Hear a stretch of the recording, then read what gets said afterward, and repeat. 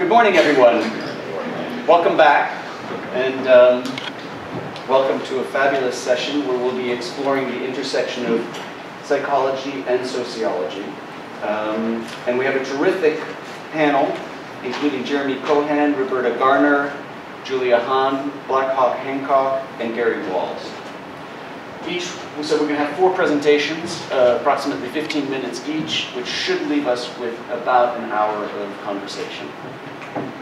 And we're going to start with Jeremy Cohan, who is a PhD candidate at NYU in sociology, studying politics and class consciousness.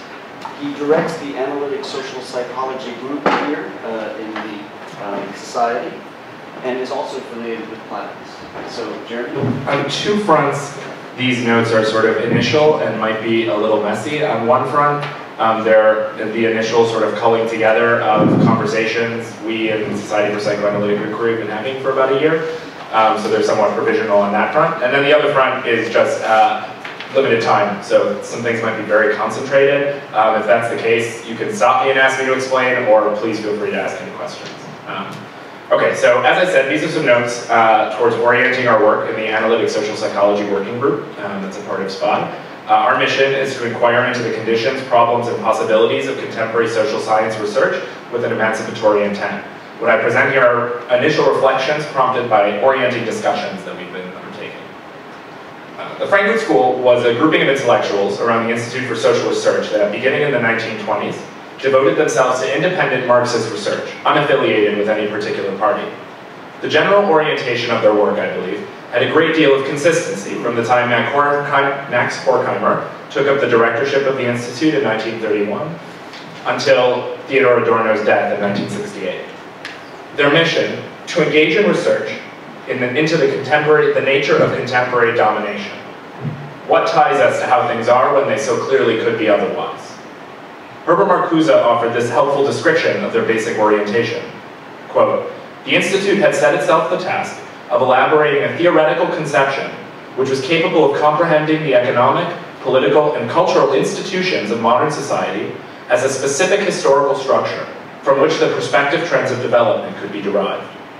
This undertaking was based on certain notions common to all members of the staff, notably that a theory of history was the prerequisite for an adequate understanding of social phenomena, and that such a theory would provide the standards for an objective critique of given social institutions, which would measure their function and their aims against the historical potentialities of human freedom. We tried to find the answer to the terrible question why human freedom and happiness declined at the stage of mature civilization when the objective conditions for their realization were greater than ever before." There's one other quick sort of self-description I want to give, which was by an associate, not a member, Alfred Zorn-Rethel, who wrote a very interesting book called Intellectual and Manual Labor, but he gave this account, which is a little more political. He saying about himself, he said, "My investigation began towards the end of the First World War and its aftermath, at a time when the German proletarian revolution should have occurred and tragically failed. This period led me into personal contact with Ernst Bloch, Walter Benjamin, Max Horkheimer, Siegfried Krakauer, and Theodor W. Adorno, and the writings of Georg Lukács and Herbert Marcuse, either as members themselves or influences on the Frankfurt School. Strange though it may sound, I do not hesitate to say that the new development in Marxist thought, which these people represent, evolved as the theoretical and ideological superstructure of the revolution that never happened. In it re-echo the thunder of the gun battle for the Marstall in Berlin at Christmas 1918, and the shooting of the Spartacus Rising in the following winter." So much for descriptions. Adorno remarked once that the fundamental task of sociology is to understand what holds this society together, despite the seeming chaos and individuation on its surface. This question is motivated by the experience of the age as one of immense contradiction between the objectively possible and the actual. Human beings could be free from toil, instead we are faced by the need to work as a fact of life. The means for mental stimulation are available more readily ever than before in history, yet we stupefy ourselves. The hold of old institutions over the individual, family, church, craft, has profoundly weakened, yet dependence on state and society are everywhere in evidence. This experience of the real contradiction that characterizes the social order both necessitated the questions the Frankfurt School would ask, and dictated some of the method they would pursue to investigate it. As Adorno put it, quote, "They accept the ridiculous situation which every day, in the face of the open possibility of happiness, threatens them with avoidable catastrophe. What role then for psychoanalysis? Depth psychology takes as its explanandum the individual and her suffering. For explanans, Freud offered animal drives, for instance, and the internal dynamic conflicts within the individual. How could analysis do anything more than orient itself towards a given individual, and thus, perhaps, duplicate bourgeois ideology with its persistent tendencies towards personalizing abstract dynamics? Of great concern to any Marxist in the early 20th century was the fact of mass participation in reaction. This was particularly acute in the German working class's willingness to fall behind the call of God and country and fight for their slave masters in the Holocaust of World War I, nor was it the worst Holocaust of that century. Psychoanalysis seemed to offer some conceptual basis for understanding what Marxists sometimes referred to as the lag between the productive forces and the relations of production, or between the base and the superstructure. To put it in non-jargon or less jargony terms, why could you get mass new possibilities of production and social crisis, the old order tottering and a new one waiting to be born, and here we are murdering one another? For analytically oriented social psychology, part of the explanation might be sought in the formation of the individual in the society. Let me present a number of somewhat paradoxical statements to help us orient ourselves towards the broader theoretical concerns. And then I'll talk some about the empirical research, because I'm particularly interested in how these work together, and I think it's a forgotten element of what they were doing. So here's the theoretical concerns. Number one, the society, our society, is founded on objective economic laws and on the power of the police that hold the individual in place. Yet, we have in truth no way of knowing their strength. We do not test their limits for the most part. We become them. Number two, the objective conditions for self-determinations as individuals and as a society as a whole are more in our hands than ever the case. Yet, we are democratic heteronomists. We love our heteronomy. Three, projects for self-determination must begin resolutely with the realities. And the realities are not always propitious. Just to say a tiny bit more about that, the Frankfurt School were particularly interested in the future directions of democratic education and of politics. And they thought consistently projects for education and projects for political change based themselves on incredibly outdated thinking about the human personality and the kind of society we were living in. So again, this confrontation with the realities of the personalities of our time was the fundamental basis for any projects for self-determination through education, through politics, through organization, through self-activity. Number four, adaptation to the struggle for existence and the instinct of self-preservation explain the character of this society. But the persistence of the struggle for existence is a scandal, is unnecessary, and its experience produces scarring and psychic pain. 5. The antagonism between the individual and society is real. That contradiction, however, is being solved regressively by history. 6. Psychoanalysis is a historical product. Yet, it registered the character of the time precisely by being untimely, by its uncompromising inquiry into the archaic inheritance still present within us, and its resolute expose of the substitute satisfactions that tie us to our suffering. 7. Fear is the basis of the current social order. Often, however, this is a fear of possibility, a fear of freedom, more than a fear of actuality, though it always bears the marks of the current powers. And then 8, the true is the whole, and the whole is false. This is Marcuse's paraphrase of a German phrase. These theoretical views, again, extremely condensed, so please feel free to ask me about them. I'll maybe expand a little later if I have time. These theoretical views were both theoretical premises and conclusions. Premises in that they offered key categories, themselves not subject to any rigid verificationism, as foundational for research and inquiry. Given the attempt of critical research to observe the invisible, possibility, subjectivity, change, the categories could never be reduced to positivist observables. Yet these were also conclusions, in that they based themselves on ambitious research, individually and collectively, into the state of the contemporary person, as formed by contemporary social institutions. The empirical research the Institute undertook is often neglected, seen as little more than a tool to legitimate themselves in a hostile academic world, particularly when they arrived in America and had to establish themselves as exiles. This, I think, would be a fundamental misunderstanding. Recognizing the objectivizing and manipulative character of much of social research in a bad society, Adorno was put to work, for instance, when he got to the United States, in the Princeton Radio Project, which basically did market research on what people were listening to on the radio, something he was unsurprisingly not very congenial towards, and didn't last long doing. So though there is this objectivizing character, manipulative character to a lot of social research, you know, good jobs outside the academy, you go into marketing, or the manipulation of the masses. The school also undertook empirical research that would help orient future projects for human self-determination. As I said, they were especially concerned with the prospects for education and for radical politics, given the character of their time. Fascism, a participatory dictatorship, itself the highest product of industrial civilization, raised deep questions. I want to say something brief then about the 4 large projects or studies that they undertook. The first was called the Studies on Authority in the Family, which undertook to understand the family structures of the German working class and their effects on the character structures prevalent at the time. Taking the work of radical analysts like Fenichel, Reich, and Fromm as a point of departure, they sought to understand the forces that selected for the predominant character structures of the day. So it's sort of like a Darwinian metaphor. There are all sorts of different character structures that might emerge, but there are these selecting forces, institutions like the family structure, that select certain kinds of character types that then become predominant in the society and hold back the possibility of change.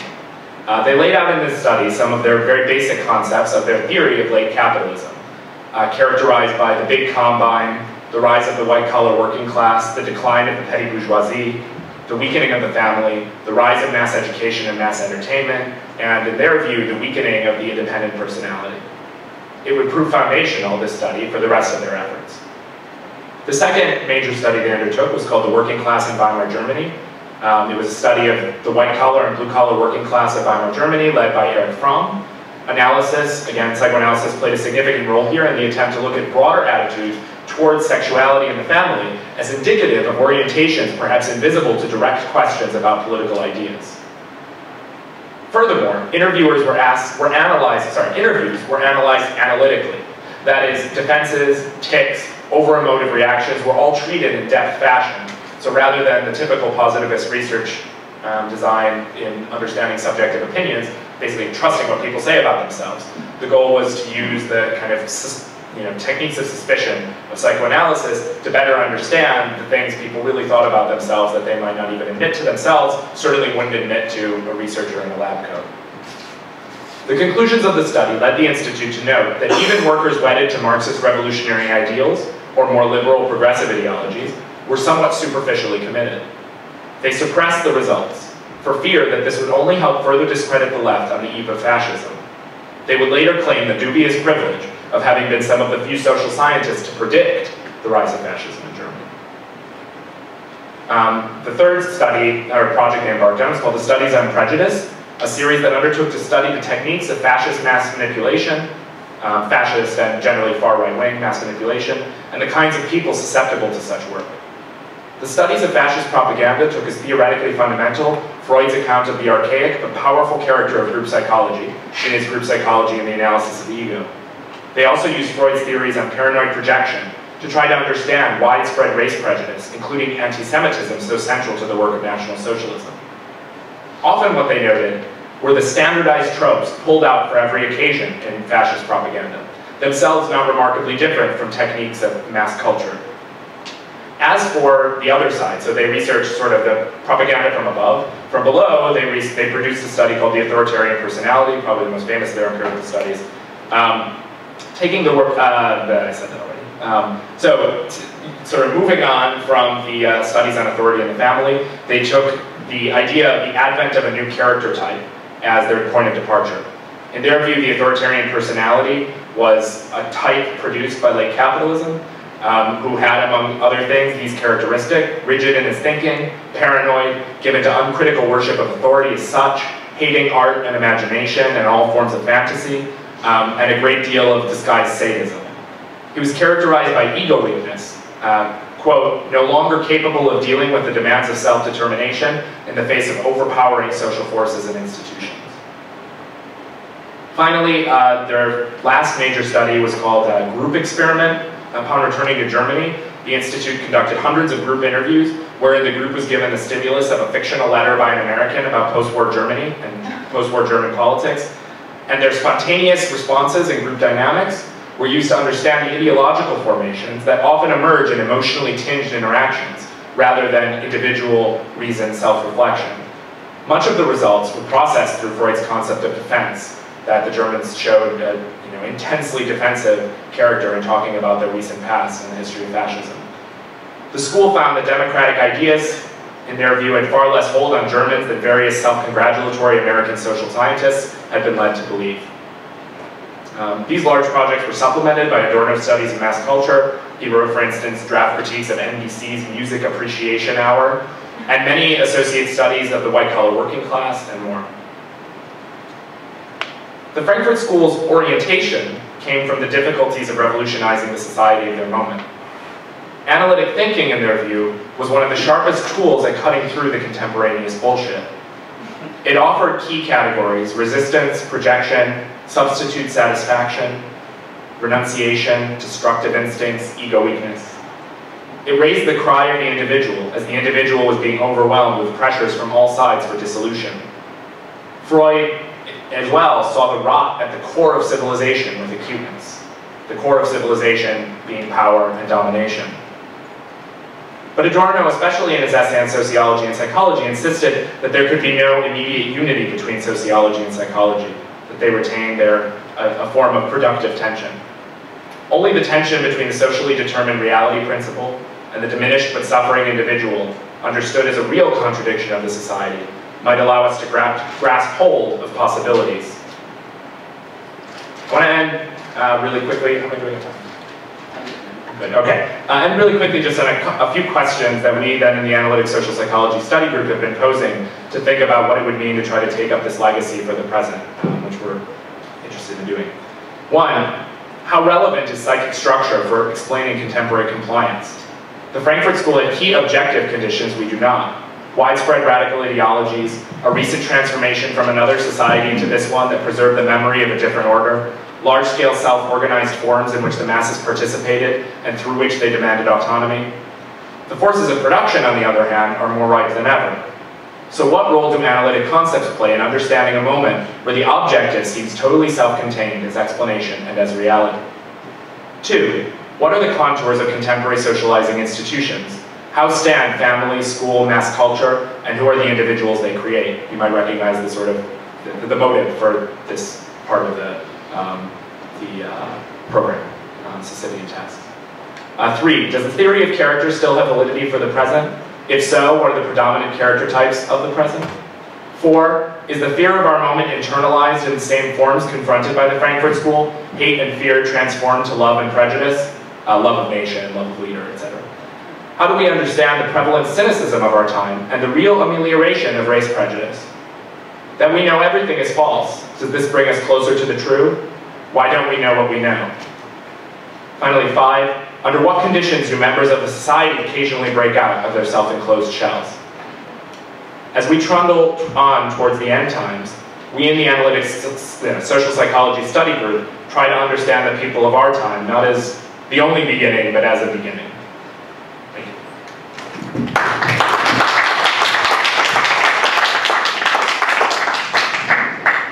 Thank you, Jeremy. All right. Next, we will be hearing from Professors Roberta Garner and Blackhawk Hancock, both professors of sociology at DePaul University. It's wonderful to have Professor Garner back at the University of Chicago, back home, where because Professor Garner studied with Morris Janovitz and Bruno Bellheim here. And so that's really exciting to have you here. And Blackhawk Hancock is also a professor of sociology at DePaul and author of a forthcoming book, American Allegory, Lindy Hop and the Racial Imagination, which will be coming out at the University of Chicago Press any day now. Okay. All right, and we'll be talking about the relationship between Goffman and Freud. We'll call this nostalgic, romantic, retro. In this paper, we will reflect on a time when there was still a lot of contact, almost a primal unity among sociology, social psychology, psychiatry, and psychoanalysis. A sort of boundaryless, polymorphous, perverse flow of ideas across weakly defined edges of these fields. We will argue that this interplay of perspectives was not only beneficial to the participating fields, but also carried a strong charge of social activism, questioning of social arrangements, and critical evaluation of social order in terms of both structural effects and effects on individual human beings. The psychoanalytic and the social psychological critique complemented the structural one. We begin with an essay by John Seeley, which was first published in 1965, whose title seems utterly startling today: The Psychiatrist as Reluctant Revolutionary. Seeley remarks that psychiatrists are seen as subversive, that they are reluctant revolutionaries. See quote 1 for this. In the post-war period, sociologists, anthropologists, psychologists, psychoanalytic theorists searched for links among their disciplines and ways to utilize each other's insights. In turn, these linkages form the basis of a critical view of social institutions and were infused by critical theory, often originating in the work of the Frankfurt Institute. These concerns were not abstract, but rather research engaged with social criticism, public debates, even activism, with psychoanalysis at their core. In this paper, we want to follow another thread of this fabric that wove together social science and psychoanalysis in the work of Irving Goffman, going beyond his apparent attack on psychiatry, as his work Asylums has too often been interpreted, to his genuine and profound interest in the questions of self-construction and destruction in social interaction, and the textual and performative qualities of the self, all themes that are shared with psychoanalysis. Too often misread as a straightforward critic of psychiatry or a theorist without an adequate conceptualization of the self, Goffman's psychoanalytic underpinnings remain unexamined. Therefore, our project is to draw out the psychoanalytic forces that structure the two overarching subjects of Goffman's work: the interaction order and the performing self. For Goffman, the interaction order, the normatively governed domain of social life where face-to-face interaction occurs, is defined by uncertainty and contingency, with the ever-present possibility for suffering, humiliation, dismemberment, and disfigurement. The performative self emerges out of and through the interaction order as a kind of script, formed through unconscious forces and traces of the infant and childhood experiences that are transformed into false fantasy stories about the interactions of the infantile past, castrating father, false recall of seduction, that is then performed in rituals and expressed in neurotic symptoms. For Goffman, the interaction order and the performing self are then co-constitutive through a psychodynamic dialectical interplay between self and others, public and private, interior and exterior, which shapes our beliefs, attitudes, understandings, and actions. As a result, Goffman's framework offers us a way to draw the psychoanalytic wedge into the performing self and the interaction order that allows us to individually and collectively understand and shape both ourselves and the interaction order towards more healthy and humane ends. For Goffman, the interaction order must be seen as an arena in which social life unfolds. See quote 2. Here we can see Goffman's emphasis on the primacy of the social for understanding social life and how, without irony, the effects that the social brings about in individuals are symptoms, which when extracted and analyzed can make implicit aspects of social life explicit and exposed. As we will see, the implicit aspects of social life at Goffman's work, which he sought to bring to consciousness, awareness, are those standards, those social facts of self, beauty, body, etiquette, style, intelligence, etc., which psychodynamically structure our interpretations, evaluations, orientations, and dispositions, both of the self and of others. These standards, when materialized, are impossible expectations that no one can possibly meet, if ever, let alone all the time. Goffman goes on to write, see quote 3 here. The interaction order for Goffman rests upon non-discursive practices of social life, which form a taken for granted background intelligibility and embedded history of social norms that socialize us into the type of selves that we are. The performative self emerges out of and through the interaction order as a kind of script, through the process of acquisition and socialization, formed through unconscious traces of the infant and childhood experiences that are transformed into stories about the interactions of the past. That is then performed in rituals and expressed in neurotic symptoms. For Goffman, it is here, in the intertwined aspects of interaction order and performing self, that the dialectical psychodynamic self between self and others comes to shape of social and psychic life. Goffman's entire corpus, in fact, and his entire analysis of social life, seen in this light, places just as much emphasis on the psychological as it does the sociological. His most theoretical and ambitious work, Frame Analysis, begins with a statement of clarification. See quote 4 here. As Frame Analysis makes clear, Goffman's project is not social structures and social organizations, rather the organization of experience itself, as well as how that experience is internalized into the individual. While social life may proceed to be foundational to analysis, his focus is on how the individual psychically experiences the social world. Turning to Goffman's most well-known work, The Presentation of Self in Everyday Life, we see that it is the uncertain nature of social life that is the focus of his critique. See quote 5. Accordingly, this picture of social life is one where we have nothing but contingency and uncertainty to structure every moment and every situation. And yet Goffman's notion of the self operates on the basis of fitting into what others want us to be. In the process, we are always caught between trying to meet, accommodate, and collaborate with others to be us, and possibly breaking or failing those expectations. For Goffman, our orientation towards life is fulfilling the expectations of others. We forever find ourselves in a seemingly irresolvable tension between the instability of social life, as if we are thrown into a social world not of our own choosing, and the desire to make ourselves out of the demands, obligations, and expectations of others. See quote 6. In the case of presentation of self, there are at least 3 modalities of consideration. 1, the actor doesn't know what the audience wants. 2, the constant and probable disjuncture between what the actor says and what the actor means. And 3, the audience doesn't know what the actor wants from them. While uncertainty dominates the interaction order, so does expectation. Expectations are prior to symbolic interactions. We don't negotiate meanings in interactions, since social life is already meaningful and is always already making claims and expectations upon us in each face-to-face encounter in the interaction order. While we interact in the interaction order, the meanings of our actions and the actions of others are always worked out ex post facto by reconstructing the meanings of our actions through retrospective interpretation. For Goffman, we are always taking into account our orientations and how we comport ourselves and direct ourselves within and towards others. Therefore, the self is never something unique or autonomous. Rather, it is something that is dependent upon others to realize itself. This dependency suggests a sense of helplessness, in which we can view all social interaction as the self's need for attention and approval, constantly recreating the dependency and uncertainty of the infancy and early childhood. It is the approval and acknowledgement that the self desires, not the person from whom it is sought or from whom it is received. For Goffman, to be understood is not just about intelligibility, just as losing face is not just about breakdown in the meaning that needs to be repaired so that interaction can continue.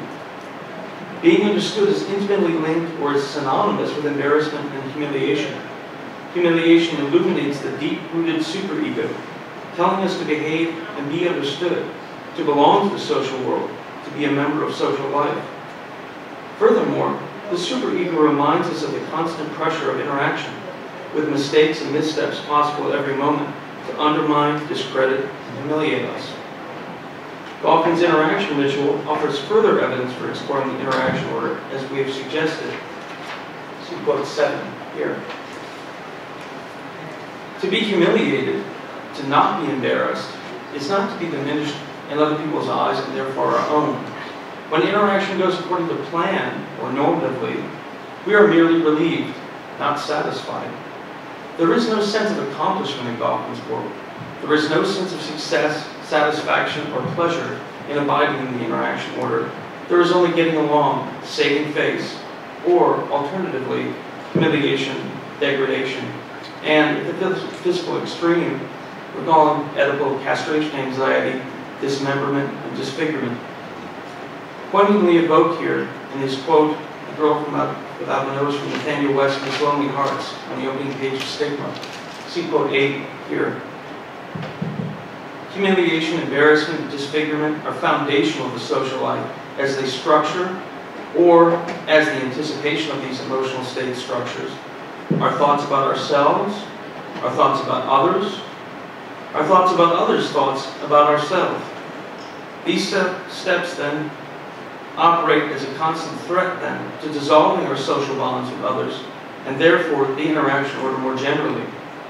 In this way, we can see how the interaction order compels us to be constantly aware of our standing in the eyes of others, and the judgments of self they imply, which in turn leads us to an almost continuous state of self-consciousness about ourselves. Here, taken to an extreme, is the unending anxiety of any social interaction leading to our embarrassment, humiliation, or disfigurement. To sum up, the self then is a product of interaction with others in infancy and childhood. These others place their expectations on the baby and young child, creating shame, humiliation, guilt, silence, and at the extreme, even a dissociated not-me feeling, but the adult's expectations are not met. These experiences form the self in two ways.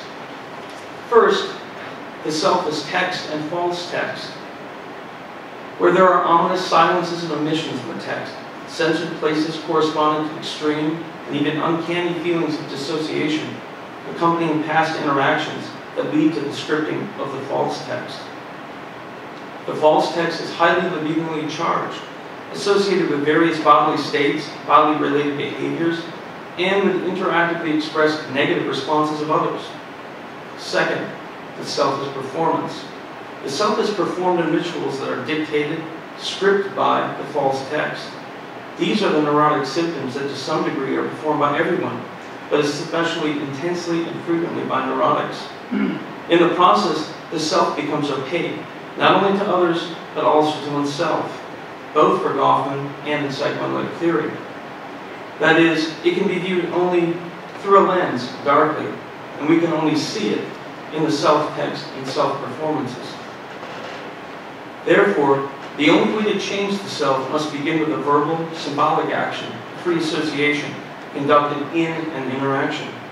This interaction is transference, an interaction in which the performance and gestures associated with the initial production of the self are verbally recreated and repeated, thereby bringing to light the process in which the initial self-text was produced and the neurotic symptoms, the initial self-performances, were scripted.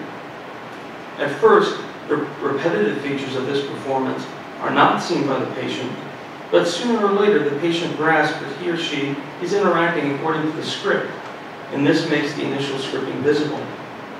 As psychoanalysis progresses, the transference interaction enables the individual to begin to create a second text, the self-reflective text based on free association interaction with the psychoanalysis. The clash of the two texts, their contradictions and inconsistencies, casts doubt on the first text and ultimately leads to its questioning, and eventually to the dispelling, breaking the spell then, of the neurotic symptoms. The new text is linked to new ways of performing the self, ways that are more interactively effective and less linked to humiliation and shame, and the negative interactive responses of adults to the child's bodily impulses.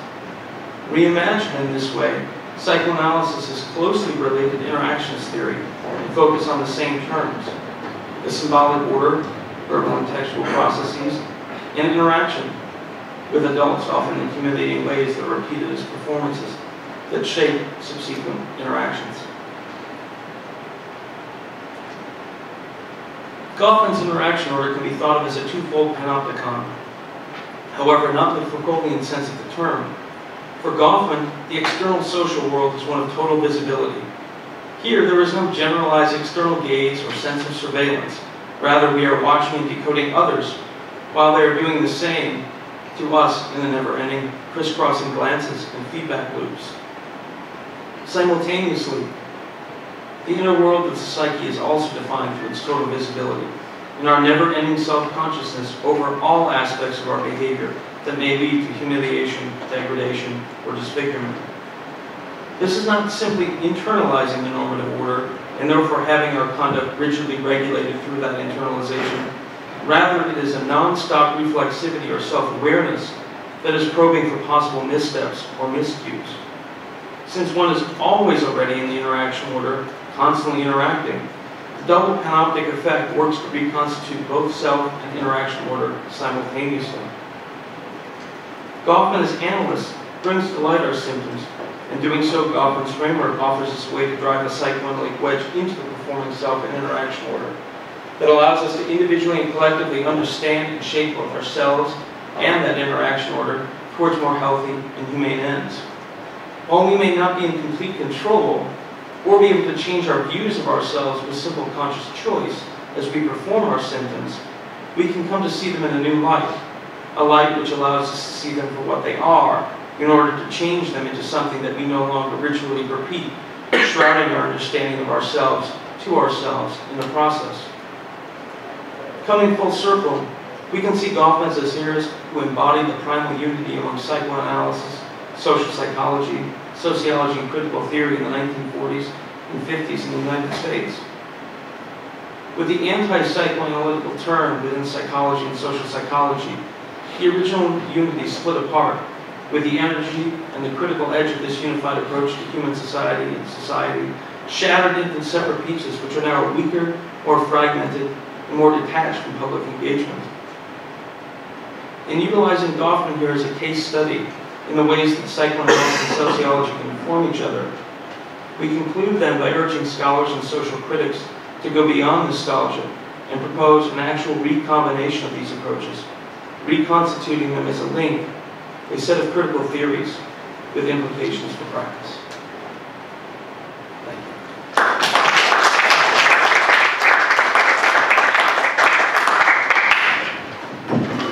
Thank you.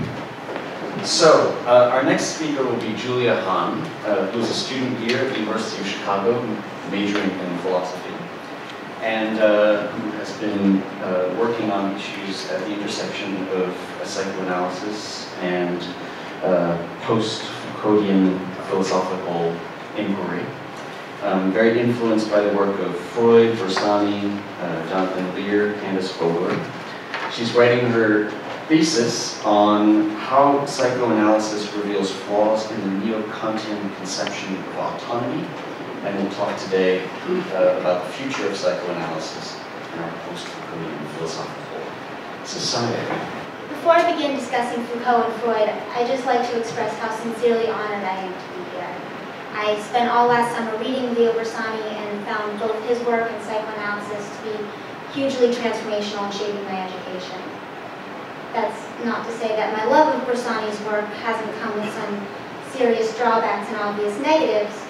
For instance, in the dating scene, I've come to realize that you'll end up with a lot of unwanted follow-up calls and offers of second dates when you casually mention over dinner that you're currently reading a philosopher who encourages you to shatter your current form of experience by going out and having sex.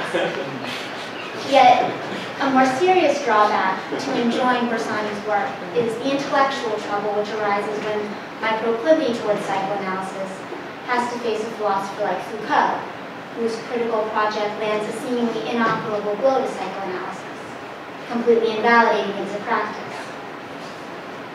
As such, the purpose of this paper is to assess Foucault's relationship to psychoanalysis and examine whether and how psychoanalysis can move forward in the face of Foucault's criticism. By using the very resources Foucault himself employed to criticize psychoanalysis, a method which would examine psychoanalysis as a historical phenomenon, a theory, and a political phenomenon, we are going to assess his relationship to psychoanalysis and ultimately show that his critique does not warrant a rejection of psychoanalysis. The first doubt, the historical doubt, will question whether in practice Freud's writings act as a mechanism of power. The second, theoretical doubt, will explore whether in theory Freud's writings necessarily lead to the historical consequences that they had. And the third, political doubt, will investigate what Freud's findings permitted society to achieve, and whether such accomplishments renders Freud's theories worth maintaining. Through this examination, we will begin to open up a conceptual space in which both Foucault's critical project and Freud's theory of psychoanalysis can coexist. So let's look at the historical doubt. Foucault's primary objection to Freud stems from the historical consequences of Freud's work, specifically that psychoanalysis leads to a greater saturation of power and the creation of more subjects, meaning both subject as an individual person, i.e. this creation of the hysteric, the neurotic, etc., but also subject as one who is ruled. Foucault insists that psychoanalysis promises that if we can just uncover the mysteries of sex, we'll arrive at some essential truth about ourselves. Psychoanalysis does this by its reliance upon the talking cure, essentially extending the act of confession beyond the religious realm and into the medical realm, rendering Western man, quote, a confessing animal.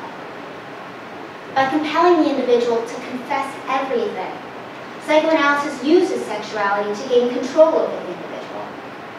Thus, Foucault concludes that analysis, or this medically codified confession, is a technique of subjection. Freudians ultimately must concede this historical doubt, for psychoanalysis did bring about such historical consequences. It did increase the discourse on sexuality. It did extend the act of confession into the medical realm. It did lead to the creation of new types of subjects, the hysteric, the neurotic, etc. Yet, the validity of this historical doubt does not give Foucauldians sufficient cause to entirely reject psychoanalysis.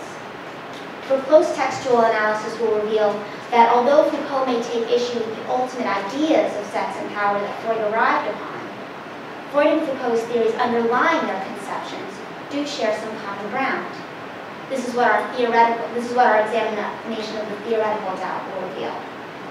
So, now turning to the theoretical doubt, we will see that in spite of first appearances, Freud's overall theoretical view of sex actually shares some commonalities with Foucault's. This is demonstrated by Bersani's Foucauldian analysis of Freud's The Three Essays on Sexuality. Foucault's view denies the material objective existence of sex, asserting that sexuality is not some stubborn drive, but rather is a historical construct, an imaginary element which gives power, access, and control over our bodies and its pleasures. Bersani explains that, although proceeding from wholly different analyses, quote, Freud ultimately comes to nearly the same conclusion as Foucault. That is, the founder of psychoanalysis also erased sex from the human body. Bersani demonstrates this by focusing on the last sentence of the three essays, which concludes with the, quote, unsatisfactory conclusion that we know so little about the essence of sexuality that we are unable to construct an adequate, all-encompassing theory of sexuality. But Bersani argues that this is seemingly nonsensical, for up until that final sentence, constructing a theory of normal and pathological conditions of sexuality is precisely what the three essays sought to accomplish. Bersani explains this discrepancy by turning to Foucault. Quote, reread in a Foucauldian perspective, Freud's work has been doing something quite different. Specifically, the three essays develops a teleological narrative to explain sexual development, but then, quote, exposes that narrative as pure construction by acknowledging the absence, or at least the unknowability, of sex. Moreover, as we heard Friday evening, Bersani points out that by the end of the three essays, sex has become a property of the entire body, not limited to any specific region, nor even the act of fornication itself, for sexual pleasure can be triggered by reading or riding in trains.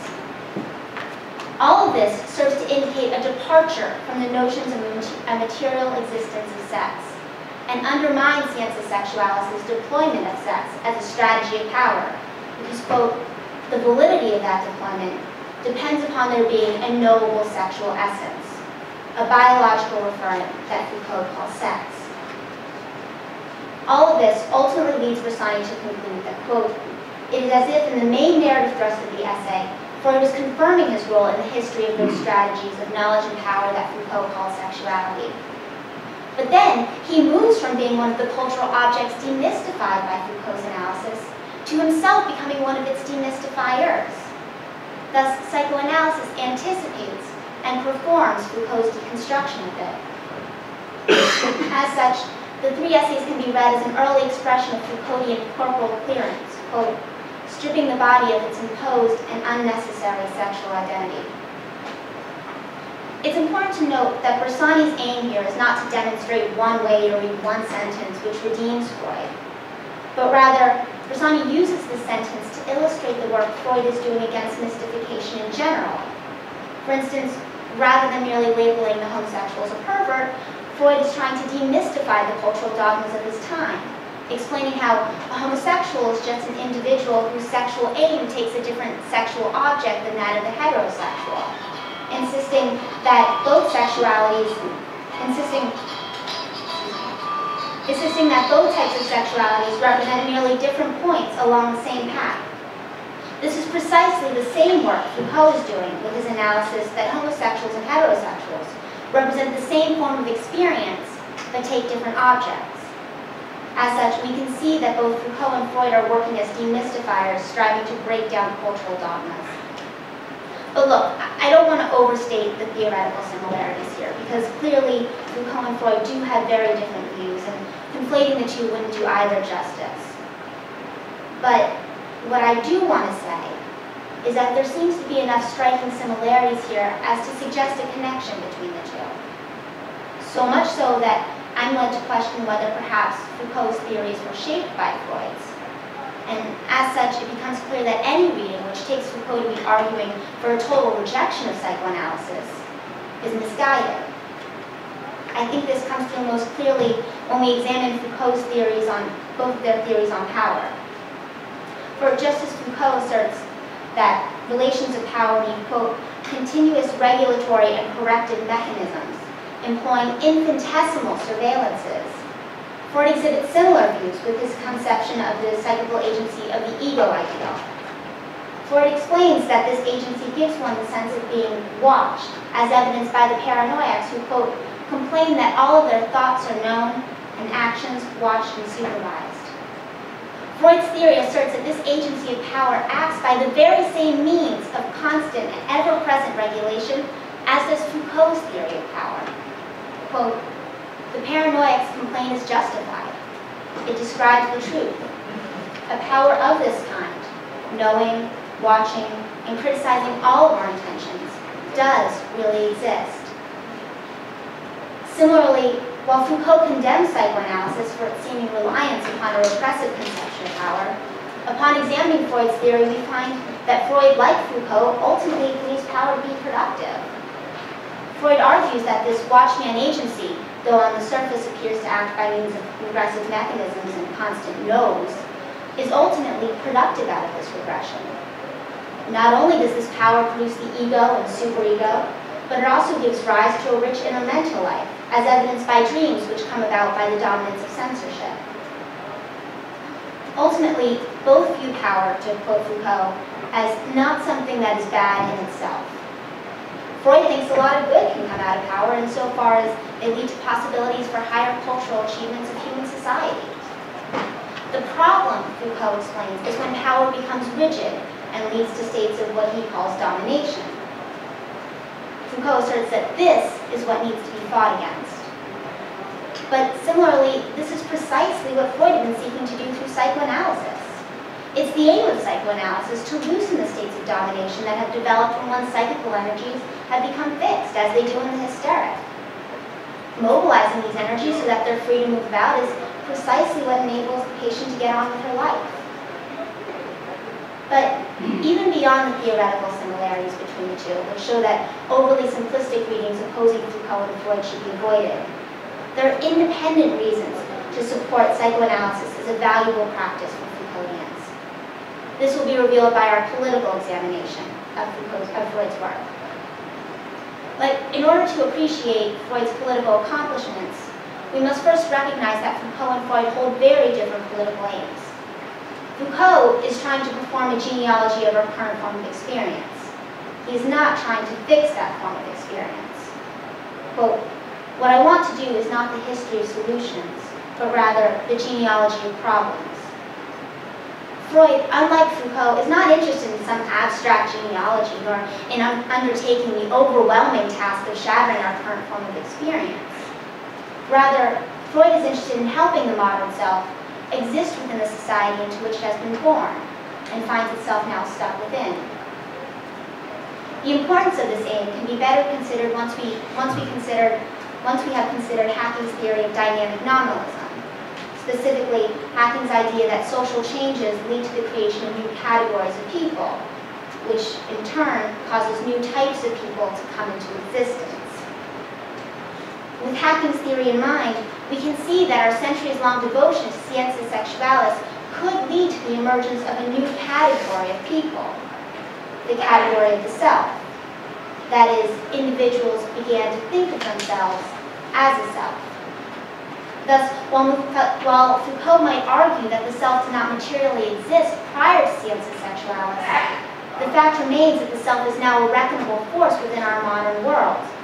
And as such, aiding those with a problematic sense of self is necessary and admirable as a political aim. Foucault, in his condemnation of Freud's normalizing impulse, seems to forget that Freud never treated the happy pervert. He only treated those whose self had become a source of stress to them. The danger of psychoanalysis rests in its extension beyond those whom it helps. For instance, it's possible that the happy prevert, someone like the Marquis de Sade, who existed before the label of pervert and as such never before saw himself as a pervert, would find that the creation of this new category negatively affects how he sees himself. Yet, concluding that this danger warrants one to discard all of psychoanalysis seems to throw the baby out with the bathwater, for it ignores all of the good that Freud is able to do for those who are suffering from their already existing sense of self. Thus, we should read Foucault not as calling for a rejection of psychoanalysis, but rather as warning us of a potential yet combatable danger. Quote, "My point is not that everything is bad, but that everything is dangerous, which is not exactly the same as bad. If everything is dangerous, then we always have something to do. So, what is it we have to do? Ultimately, so long as we are careful not to let these categories apply to us if we find them harmful to our sense of self, psychoanalysis is not problematic in a Foucauldian view.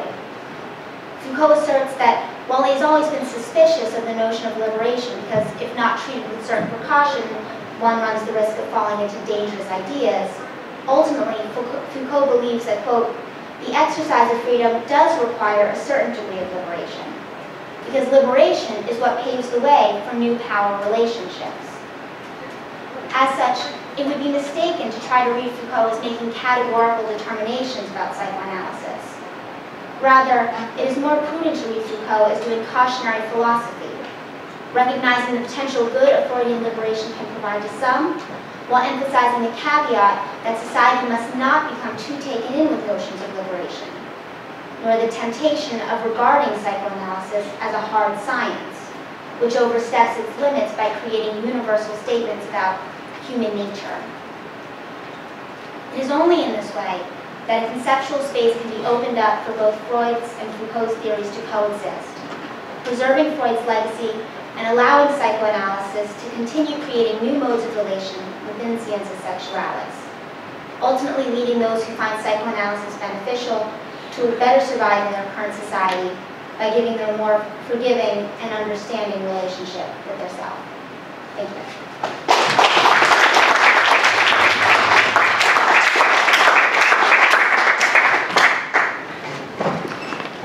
Thank you, Julia. And our final paper today will be from Gary Walls, who is a psychoanalyst in Chicago, who is the president of the Chicago Association for Psychoanalytic Psychology, and has been teaching and practicing psychoanalysis for many years now. Gary.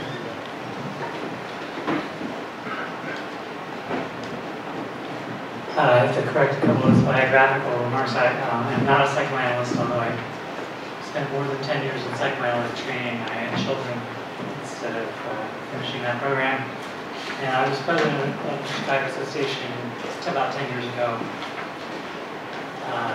I'm still involved in that organization, but not as president. So my paper is, I think I'm going to move to the lecture. My paper is entitled Eric Fromm and the Concept of Alienation in Psychoanalysis. Over the course of my practice of psychoanalytic psychotherapy, my thinking about clinical work has undergone a shift from wondering how to integrate psychoanalysis and politics to regarding them as inseparable.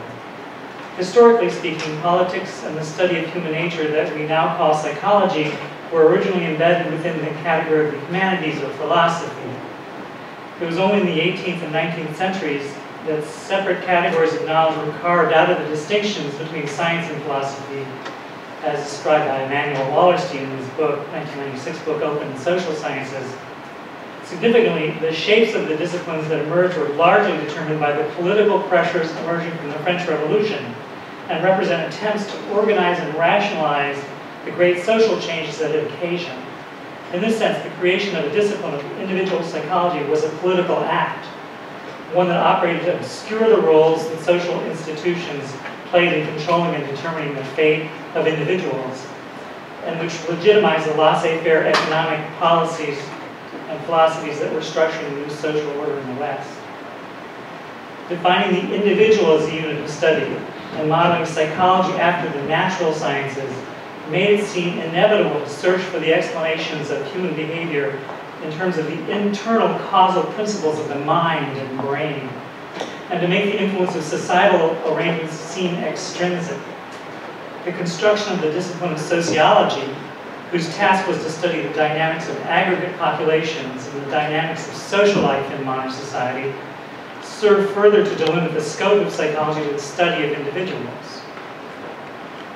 Divorcing the study of social phenomena from the study of individual psychology created independent discourses based on different units of analysis, furthering the sense of incommensurability of the dynamics of individuals and the dynamics of society.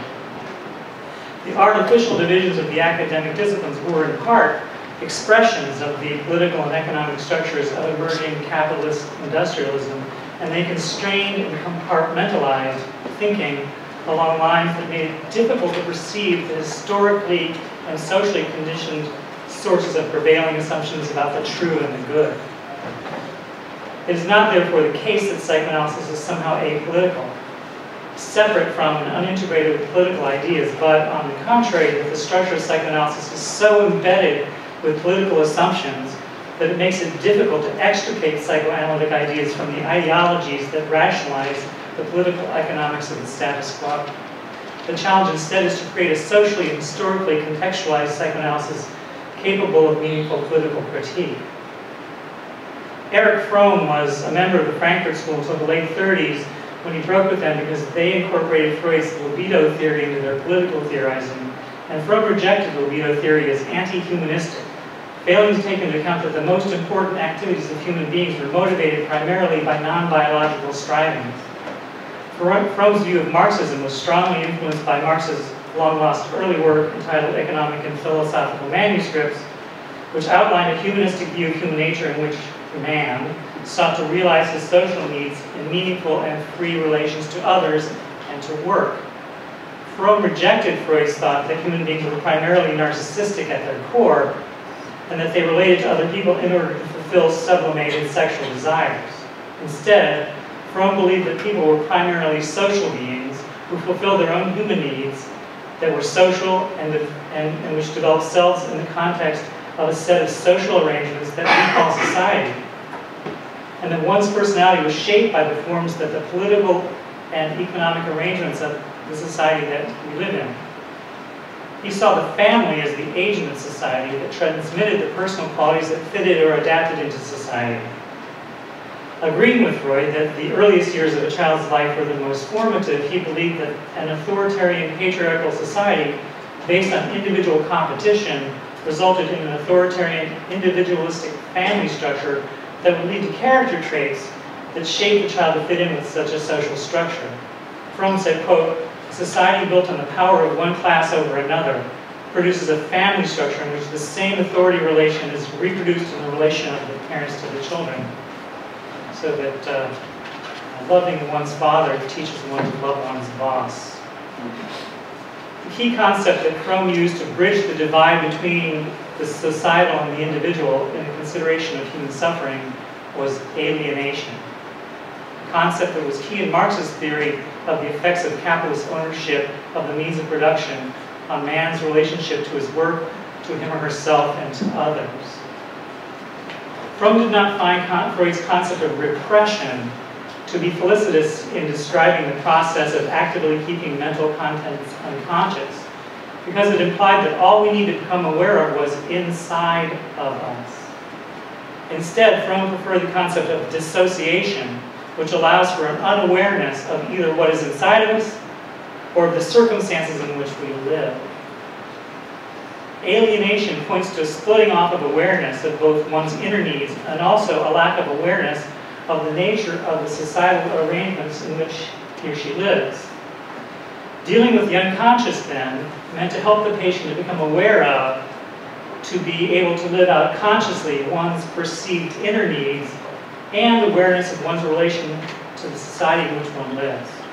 Neurosis, therefore, involves both dissociated and unfulfilled needs of the self, and the dissociation of awareness of the requirements and limits of the social world in which these needs must be met. In the state of alienation, one is split off from and conscious of one's human needs for relatedness to others, for the actualization of desires, and for a valued and meaningful expression of self-worth in the world, including the world of work.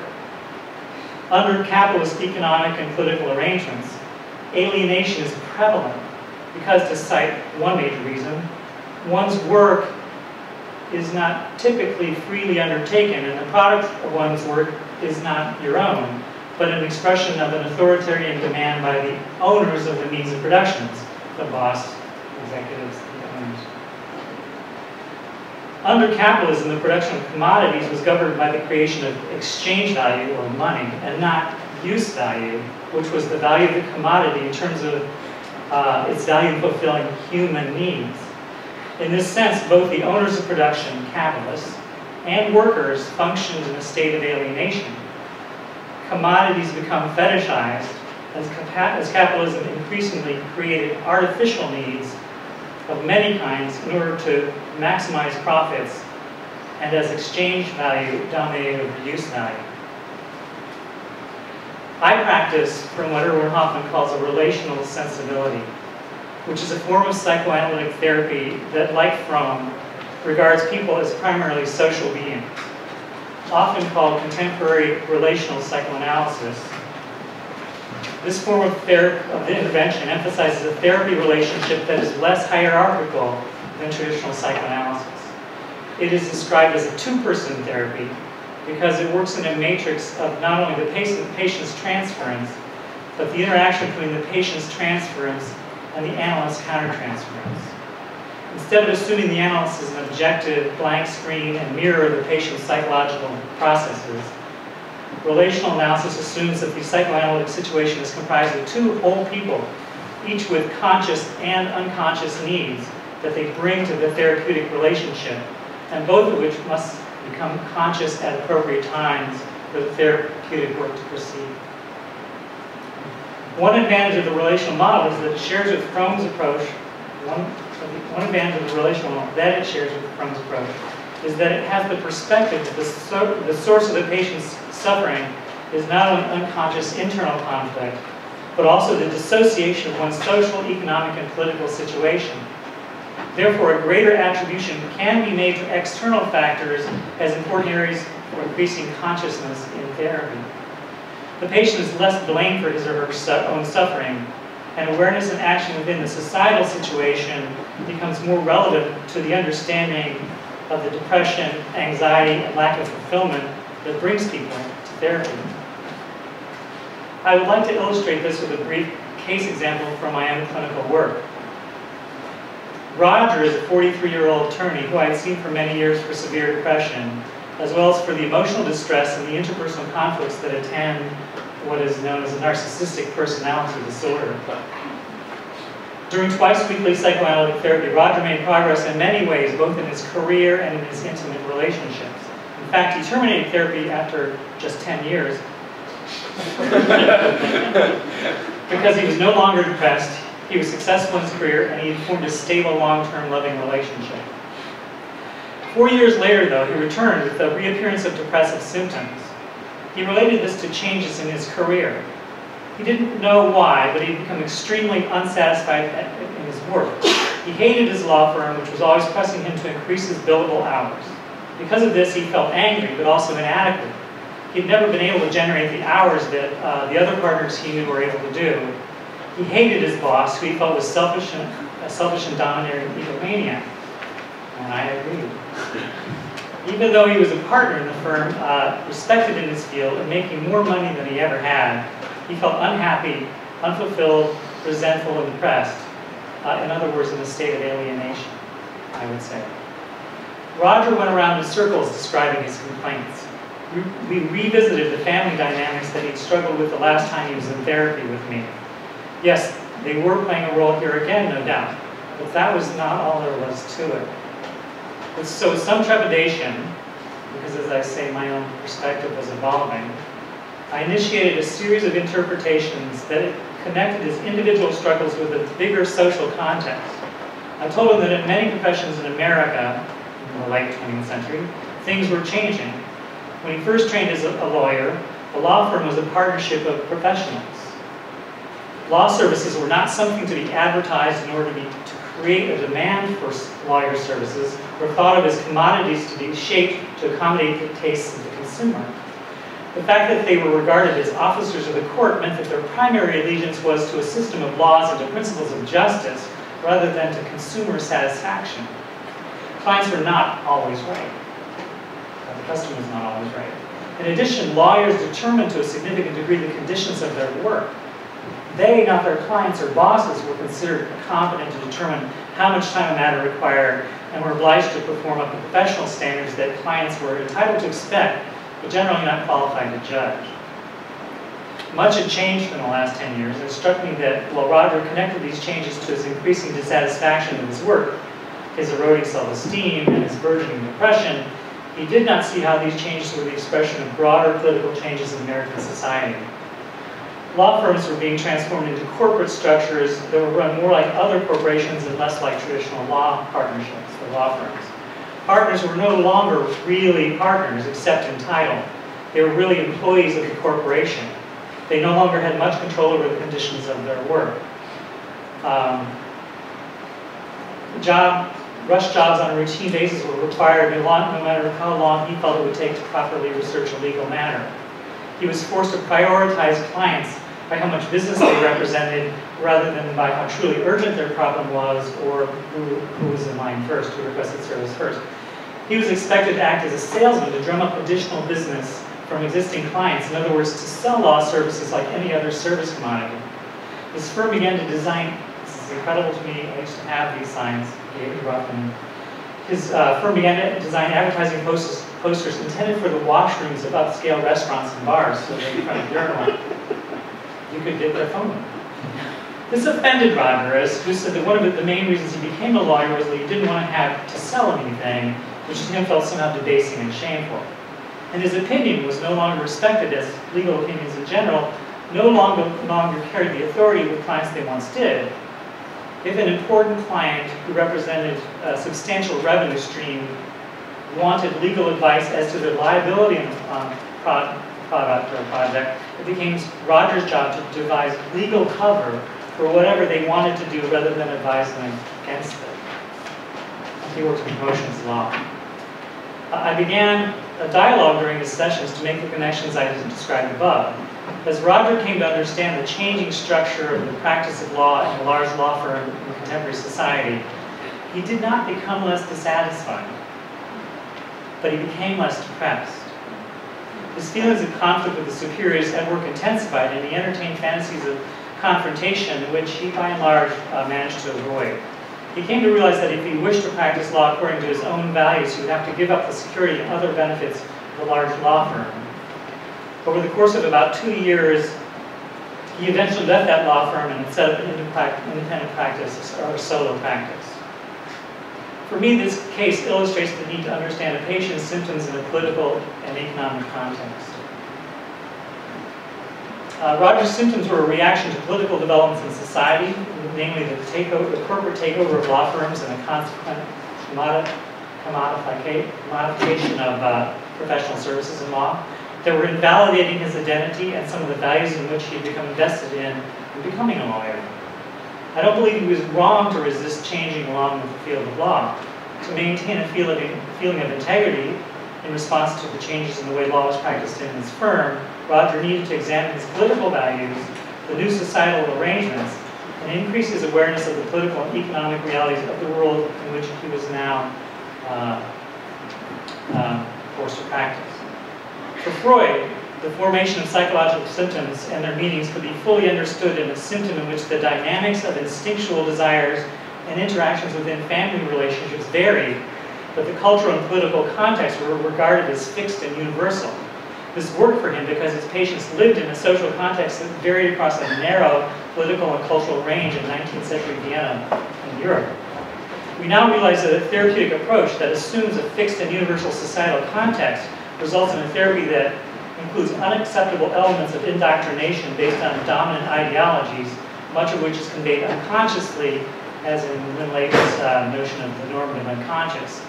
It also does not do justice to the treatment of minority cultures or non-dominant cultural patients. We need to develop theories of therapeutic process that include societal context as co-determinative of the meanings of psychological symptoms. Zizek, for one, has discussed a parallel in Marx's theory as interpreted by Lacan to Freud's theory of symptom formation, and I'm also almost done. From this perspective, psychological symptoms are created when irrational elements, internal contradictions, in the way society is organized, are rationalized ideologically and disavowed in order to cover the conflict of interest involved. The disavowal of societal conflicts, say between classes, creates a fissure in the consciousness of its citizens that holds at bay the eruption of interpersonal disputes over the conflicts of interest. Instead, individuals internalize the conflict as a split in their own political awareness. The unlinking norm, which is another one of Lynn Leighton's ideas about the unconscious demand to unlink the individual and the societal, is a name for the societal force that motivates this fissure. When the relations of domination and servitude are dissociated, they reemerge as symptoms such as depression, anxiety disorders, alienation, anomie, and narcissism. In this way of thinking, the psychoanalytic model is extended from a theory of symptoms that represent compromise formations expressing and disguising unconscious, instinctual, or relational conflicts, to a theory of how psychological symptoms may express, as well as disguise, unconscious societal and political conflicts. Such an extension expands the power and reach, but also the risks of engaging in psychoanalytic therapy for both the patient and the analyst. Thank you.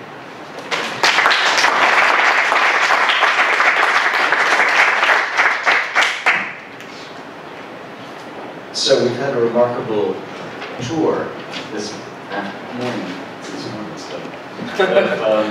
of the relations between psychoanalytic thought and the Frankfurt School, Goffman, Foucault, so I think we have quite a lot on the table to discuss, and we're going to open it up now for questions and comments and conversations and exchange.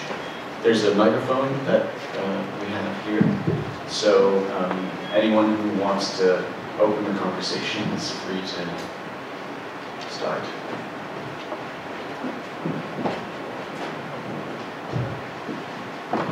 Yeah. Jeremy, your presentation is about what specific orientation for social science research, what that would entail. But I want to ask, and you sort of said, here are the axioms, let's see what follows from them. But why should, if you imagine yourself as someone who is trying to seek a method for social scientific research, it seems like I can think of a number of reasons not to pursue the line, I guess, called critical theory. I wanted to work through some of these practical reasons and then propose at least a possible different alternative. See what you have to say about that. The first is, I think it's mentally depressing. I think the assumption that there's that barbarism is the case that it is like produces negative psychic side effects, which I think you can actually see in people who do critical theory, that their lives are less productive and happy than those who have different assumptions. The second is that it's alienating from your peers. If you are in a position to say, as Adorno did, we stupefy ourselves, that means that the speaker does not stupefy himself because he can see the stupidity. Otherwise, that statement is unsayable. So it seems like that direction between sort of the speaker and then the subject produces like an inevitable priestcraft and like division between humans that's unnecessary and actually sort of like runs against our everyday moral assumptions. The third is that it obscures potentials. So if you see society in a state of rot, what you may see as rot may in fact be the emergence of a new order.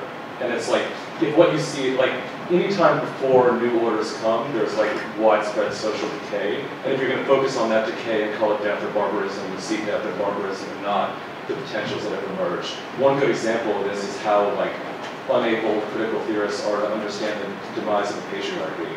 Like it's one thing I don't think like Western Marxists really understand, the salience of like the loss of a father-oriented society. Gertrude Stein said, and I think like in 1920 or something, that in 100 years no one will have fathers. And she was very happy about this. She was happy about the prospect of a mother-led society. And then the fourth thing is that to see the crisis in society as like social problems and problems of knowledge and not ethical problems involves like, I think like an alienation away from our everyday sort of like moral responses. So the critical theorist doesn't see problems in society as like ethical problems in the same, like they see them as like problems of knowledge that need to be accessed by truth, as opposed to moral situations that need to be rectified by action. And then the alternate vision I would propose is like, at the same time as the Frankfurt School was doing its social research, was to highlight in sort of the deepest flourishing of the Black Mountain College in North Carolina, where there were social researchers, artists, musicians who came together. And it wasn't a non-critical program. They were thinking, but they were also producing. It was a mode in action as opposed to reflection. So I guess I would put forward this vision as against one that's seems inherited entirely from an authoritarian Prussian university.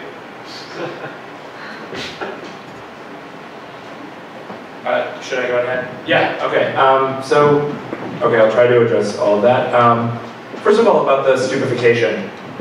I'll keep the depression for a moment, but about the stupefaction, I'm not sure why that's necessarily the case, right? So it seems to me that there are plenty, just on a normal everyday level, there are plenty of people who recognize and in fact want to spend their time knowing more about the society, or say that like I would know more about the society, if I weren't like too busy with XYZ, or if I didn't, find myself kind of constantly turning to the more convenient television program, or like I'm not sure self-stupefaction inherently, or the claim about stupefaction assumes the greater intelligence of the one pursuing it. It would seem to me to be sort of the opposite, which is the claim that it takes a lot of energy and concentration sometimes to keep oneself thinking about the society as a whole, because there are lots of very good reasons, in part the depression it induces sometimes, not to do so.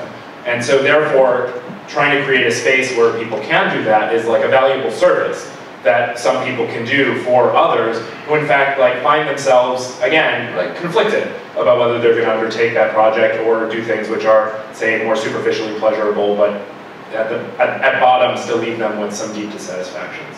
So I'm not sure that assumes the necessity of a priestcraft in the way you were describing. Then on do you think like to one in practice? Do you think it leads to one in practice? I can see why you say that, but if you think about critical theorists and their attitude towards popular culture, it seems like what I'm saying may actually have a lot more practical import than like a theoretical one. Can you expand just a little more? Just think about like what's involved in Adorno talking about astrology, right? That's a good example. So Adorno, of course, didn't understand astrology, so he's just writing about one very limited type of astrology. But because Adorno writes this very influential book about astrology, everyone who does critical theory looks down upon anyone who does astrology, right? So this is an example of how theories of like greater or lesser knowledge allow like hierarchies within academic practice.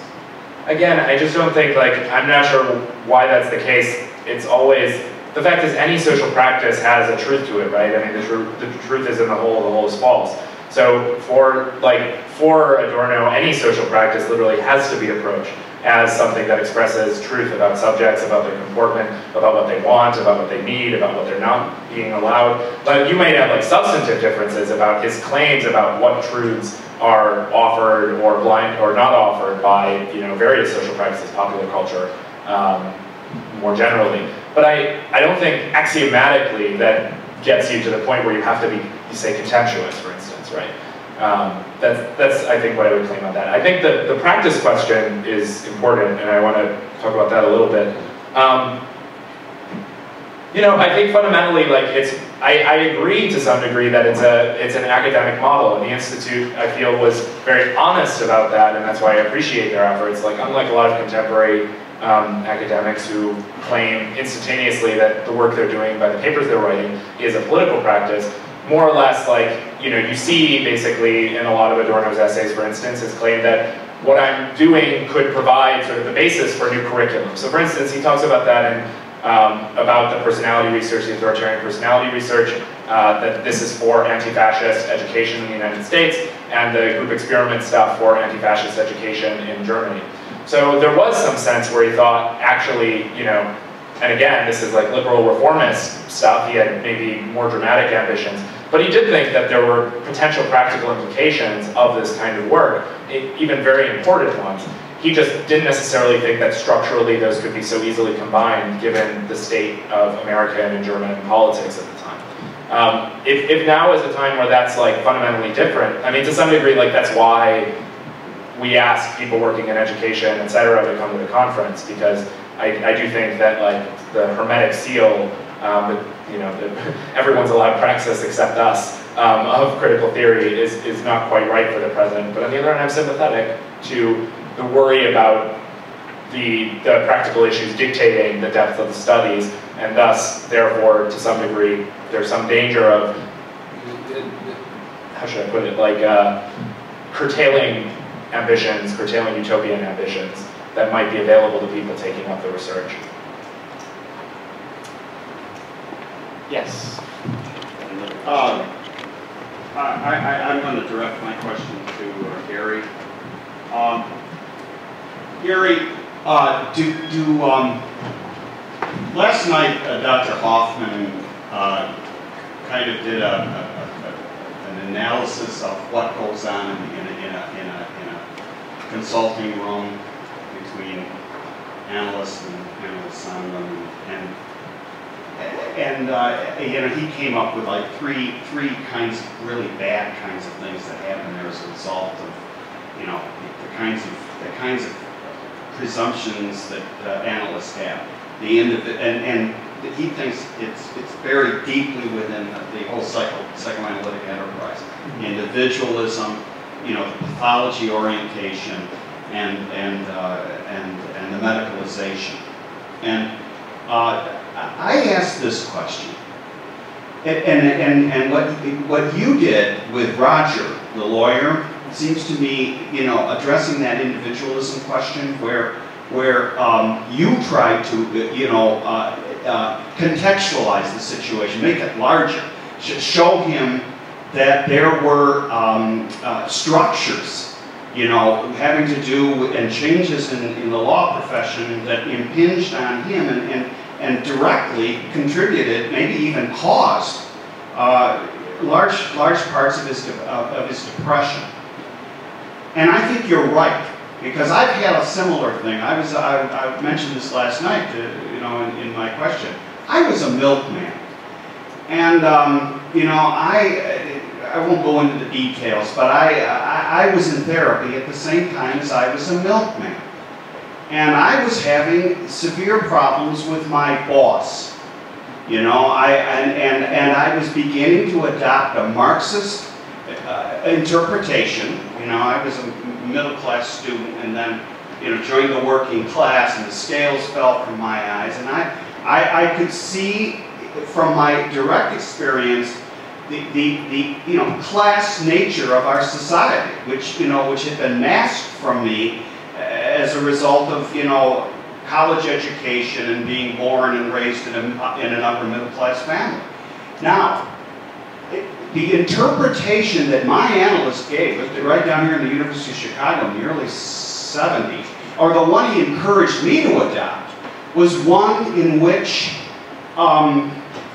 my growing awareness of class relations in society was seen in terms of really unpleasant and maybe pathological relations I had developed over time with my father. That they were an expression of my, the pathology in my family. And that I was having these grandiose notions of ruling class versus the exploited and so on, of which I identified as the exploited because I was a child and had a very poor upbringing, with respect to my father. And that now, this was really informative to me, and it was very valuable to see this. But was there something in that interpretation,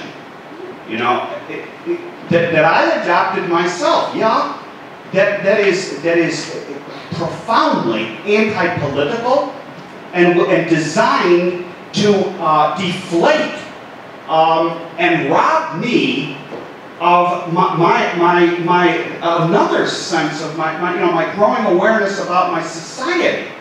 In other words, bringing in the social context, does it end up kind of like melting away individual pathology? Because after all, I go to the therapist, I go to the psychoanalyst, don't I? Because I'm in distress. I've got personal distress things, that are harming my married life. So I'm there as a willing participant. But do I walk out a stronger and committed unionist and political activist as a result of being in therapy? Or in a sense, am I harmed? Does Freudian analysis supplement me and make me stronger as a political activist? Or does it rather rob me of something that is, that is really critical? Namely this sense of outrage and raging against the machine, that drives the fuel of political commitment. I mean, I thought that was an excellent question you asked last night, and I still think so. That's why I think that you need to analyze at both levels, because the family is the agent of society, and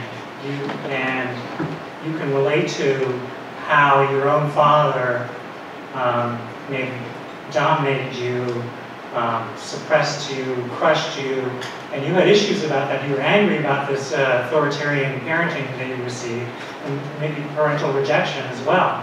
And those are things that need to be acknowledged and recognized and worked through, because you don't want your actions, feelings, and thoughts at work or in your union to be so inflected by personal concerns that in terms of displacement. At the same time, to reduce, say, for instance, young black males' anger, and say, well, there are a lot of black males who are really, really angry at authority, and they're out there doing a lot of aggressive, violent things. And you get them to therapy and say, really, basically, it's because your father, beat you or abandoned you or all this other stuff. That's a problem.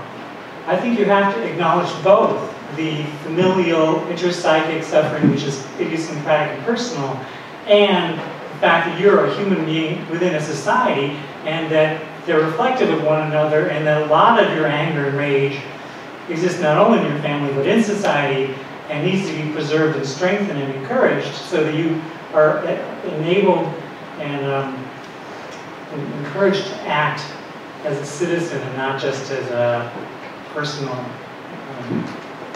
individual. Does that address what you were saying? Yeah. I have a sort of follow-up question to this, and especially hearing Gary Wells saying that you have to speak to both sides. But we were speaking from, or representing Eric from psycho-relational therapy, and he cuts out the libido theory, and I'm wondering, especially for someone like the Frankfurt School, or even Julie's presentation on Foucault, how you might lose, do you think anything is lost by cutting out libido theory as part of that one component of what's going on in individual dynamics? And also, do we lose out on our interpretations of social phenomena by cutting out the libido theory? Well, I don't see how we lose out on social phenomena, but we may lose out on libido theory in the sense that Freud you saw that there were certain fixed biological needs, hunger, thirst, and sex, but he didn't see that human beings were primarily motivated by fixed biological needs, that the kind of human motivations that make people's lives meaningful are social and are not derivative or sublimations of sexual desire, but in fact derivatives of attachment needs, and that our social needs, and these for self-esteem, for example, these are not fixed biological needs, but are needs which are constructed by our participation in society, and the fact that our very selves are never autistic or narcissistic and at the core, as Freud would have it, but from the very beginning, our selves are constructed within the matrix of an interpersonal relationship with the mother and the father, and so forth, and therefore don't need to be derived from some biological need like sex.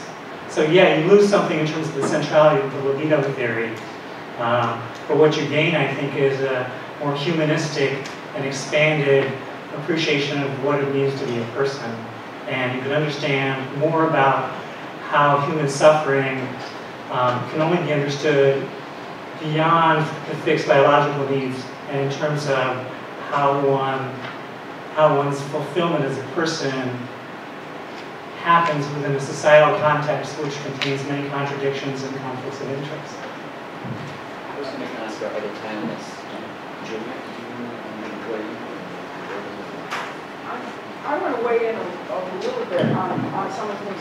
I just wanted to go back to someone saying that it was to Gertrude Stein and the question of mothers and fathers, because I'm not absolutely sure that we've gained that much from the loss of the we've gained some things from the loss of the patriarchal father, but we've lost some things also.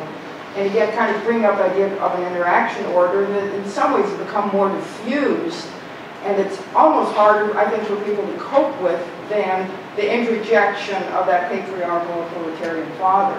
And I think that speaks a little bit to issues that you were raising about popular culture and sort of the nature of the stupification. Because it's buried in that interaction order, which is not only the patriarchal father, but turned out to be a lot of other things. And I think you could almost cite Reisman here in the concept of the other directed person that's been diffused into popular media, it's been diffused into the peer group, and it makes it even more difficult to reconstitute a politically competent person than it was when there was only the patriarchal, when there was primarily the patriarchal father. So I just want to go back to that.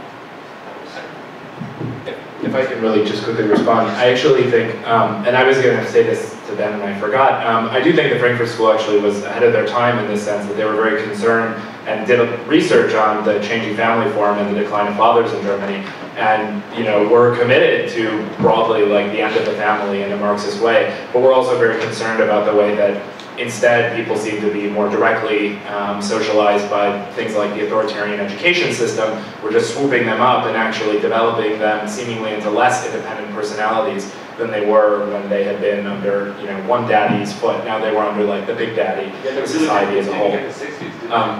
Didn't get the 60s. I mean, the weird thing is that prediction is false. Like the German democracy was a flourishing period. So it's like it runs up against some empirical wall. German democracy was the 60s was a reaction against how unflourishing German democracy was. That's a flourishing democracy, right? That was a new generation. I mean, they were doing their research on a generation. This is actually, I think, to some degree, an empirical question. I think an important empirical question that analytic social psychology should be doing about the family structure in the world now, like what it means for individuals. Not right now. Okay. Okay. Great. There was another question in front here. Yeah. Sorry. Just. Well, we've gotten away from what we were talking about, so I'll pass. Okay.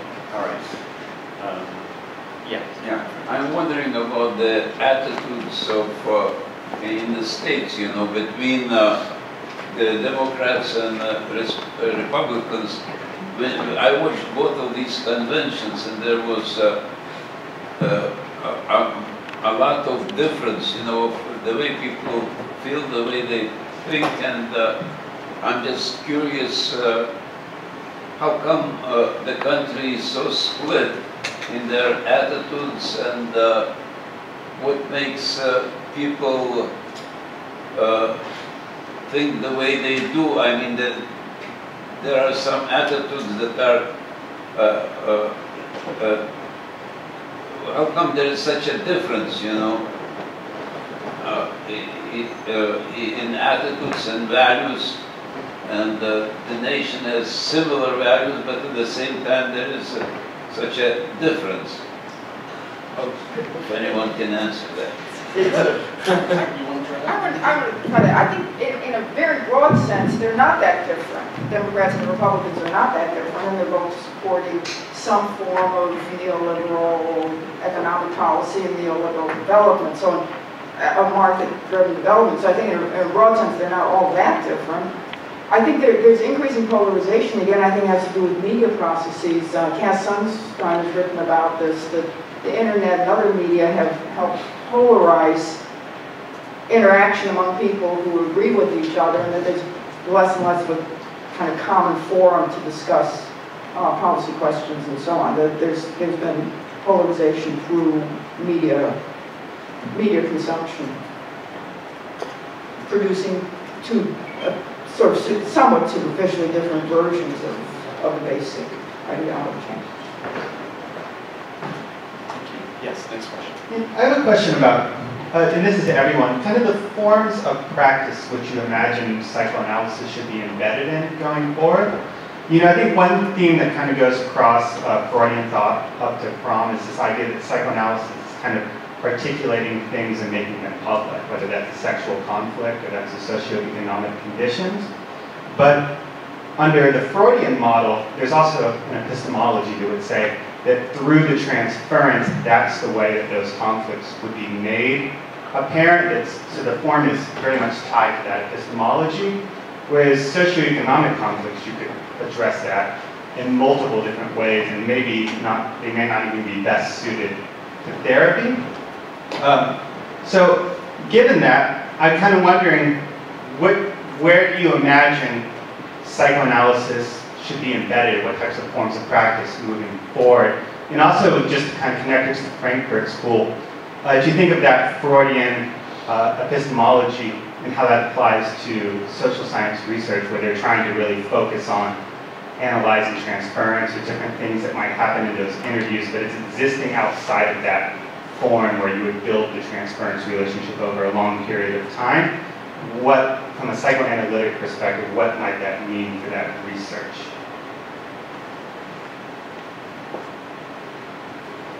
Well, we should all answer that. It would be interesting to hear everyone. Okay. That sounds like a good idea. You want to get The microphone's by you guys.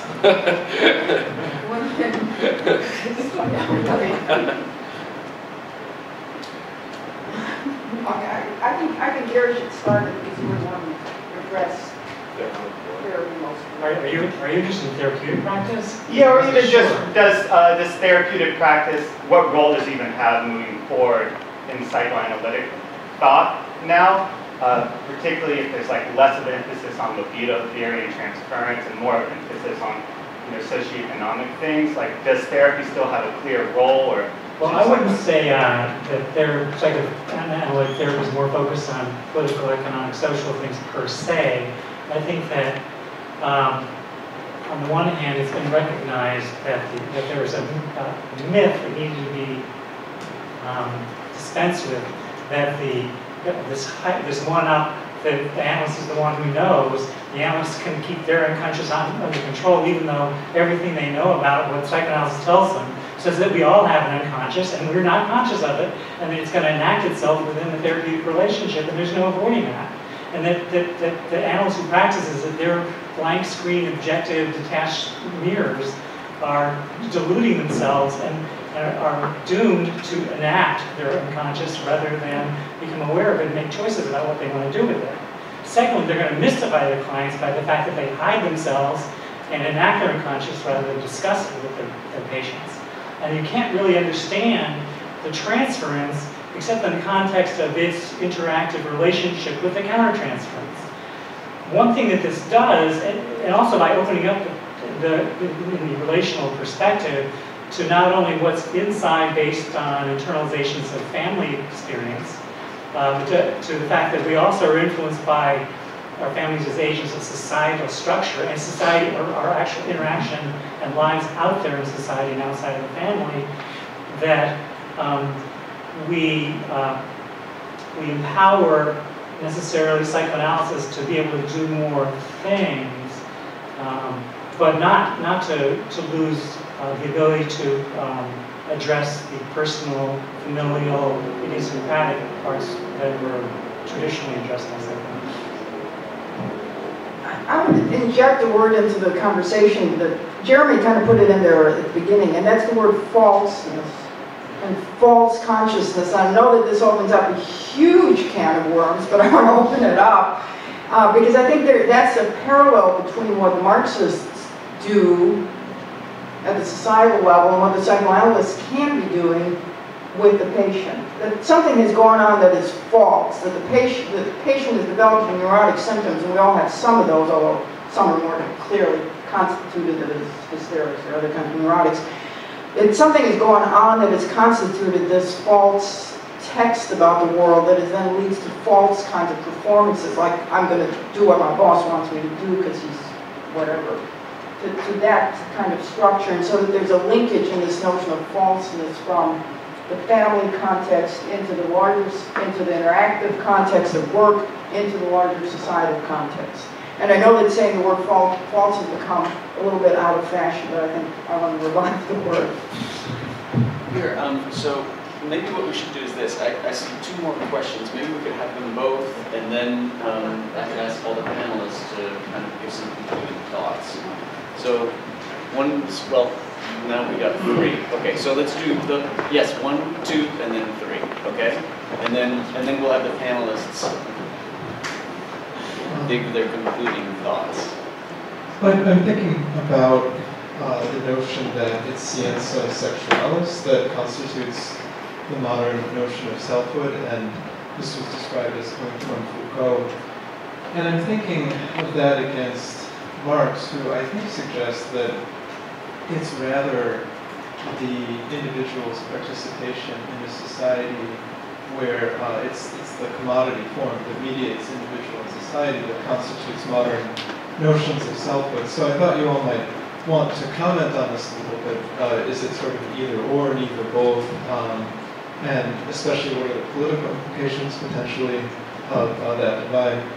And specifically I'm thinking of the work of Christopher Lasch and Richard Sennett, who show that I think the self in the 20th century goes through various permutations such as narcissism and also under more flexible labor regimes that to my mind can be more easily explained through a broadly Marxian framework rather than a kind of psychoanalytical one. So I'm wondering if you could comment on that a little bit.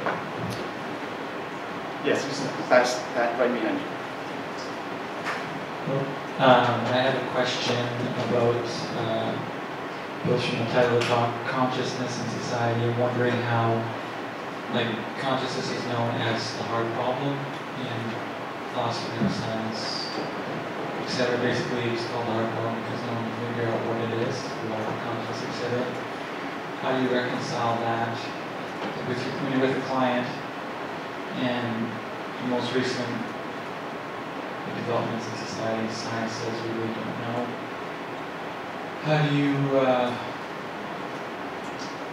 interact with a client? Do you let them know that psychoanalysis is a collection of models or maps and language games like Foucault said? Like how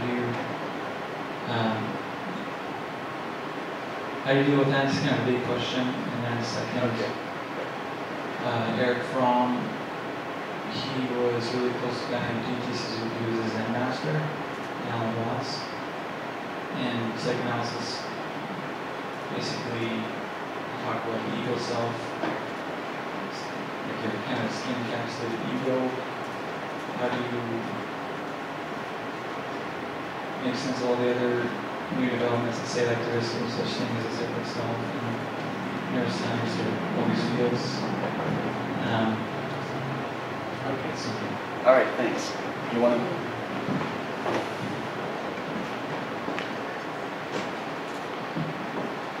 So my question is just for, I guess, well, for everyone, but for Julia and Jeremy specifically, and it kind of gets back to Ben's question at the beginning. And I'm curious about, and it actually goes back also to Sani's talk on Friday night, curious about the potential of psychoanalysis for, something like the Frankfurt School, where it's a matter of being able to understand these destructive forces and being able to critically diagnose social pathologies, versus the notion of psychoanalysis as a kind of listening that allows things to emerge, like new orders to emerge, to be attentive to them. So I'm curious if you two might want to comment on perhaps the differences or similarities between the way you see critical, like Frankfurt School, critical theory, understanding psychoanalysis versus the way that Bersani or somebody inspired by a Foucaultian perspective wants to see new orders emerging might see that. And if criticisms one might have of the other. All right, and then we have one more. Quickly. This is actually what I was going to say a little while ago, but I got an example of an individual who got into psychotherapy, psychoanalytic psychotherapy or psychoanalysis, I'm not sure which it was, and an outcome which was related to society. He began realizing, it was a gay man, was not at therapy with me, but talked about this with friends,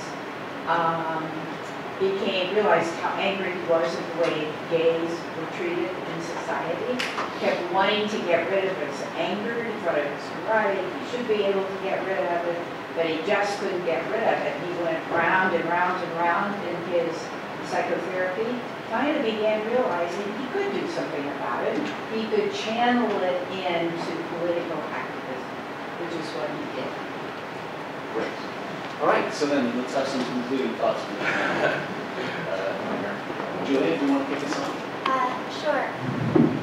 With regards to your question, I guess coming from a Foucaultian perspective on it, I think Foucault would say that both Marx and Freud represent the same type of false promise of liberation, and that both, I don't think it's mutually exclusive that we have to pick the self coming from Scientia Sexualis versus the self coming from Marx's conception.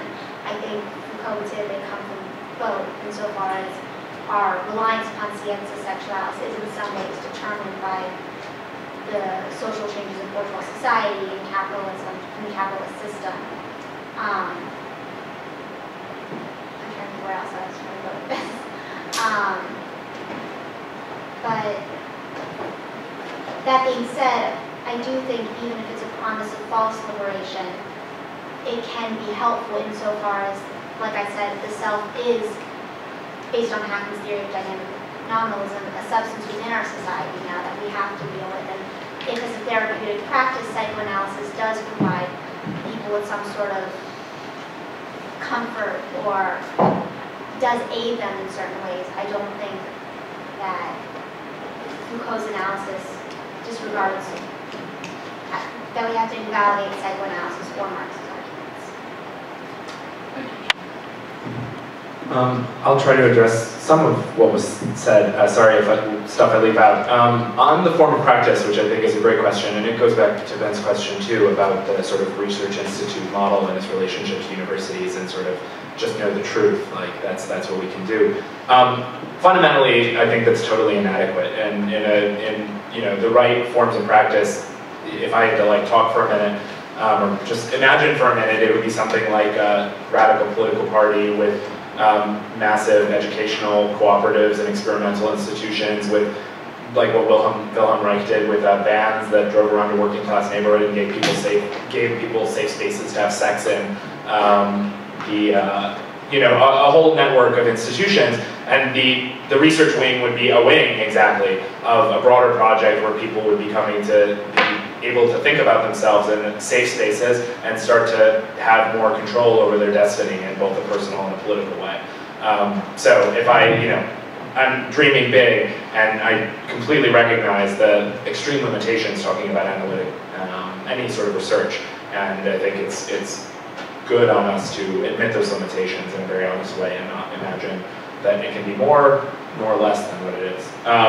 Regarding Marx and Foucault, the basic thing I think I'd say, I know Julie's paper was great, and she convinced me. I think fundamentally, clearly, 20th century Marxism, and I'm curious to know, I mean, Foucault said late in his life, had I known about Weber and the Frankfurt School, I would have done a lot of things differently and taken a lot of less detours when I was young. Which is like a very provocative comment that he didn't follow up on. We had no idea what he meant. So I can imagine what I think he meant by that. I have done so before on occasion. And it seems to me that what both Foucault and the Frankfurt School were clearly dealing with was the way in which, despite sort of active resistance and claims to liberation from economic compulsion, despite to some degree class politics, there seemed to be a complete consolidation of, especially the state, in the 20th century, and the forms of knowledge and the forms of self-identification authorized by the state. So for Foucault, this is governmentality and the power of the state to identify, put us in boxes, etc. I think that to some degree you can have it's true that the Frankfurt School fundamentally came towards that same problem from a different direction, that believed fundamentally in the notion of liberation and its importance, and looked at the self less as a prison and more as actually something quite fragile and almost lost in a state-led society. But again, I mean, I think there's a lot of commonalities actually, but that perhaps the critical intent is a little different. Finally, what I'd say about the emergence of the new. That's a great question, and also a great characterization of the Foucault Frankfurt School distinction. The same one I was just talking about, actually. I think that's right. I mean, to some degree, it has been the critical strategy, starting from Marx, to look for the new as emerging out of the death of the old. And Nietzsche has a line that I like a lot, which is that conscience is a sickness, but a sickness like pregnancy. And so to think that as you examine the sickness, you'll actually be able to see the newness. The danger, I think, that the Frankfurt School was worried about was that phenomena that actually were just symptoms would be taken as radically new offshoots or new developments, or even taken affirmatively, whereas the true scope of the transformation that was possible would be sort of missed. I don't think it's a hard and fast rule. I think to some degree that's the question we have to understand, whether the things we are seeing are new or are they repetitions of the old again and again. I think that's a fundamental question of psychoanalysis too.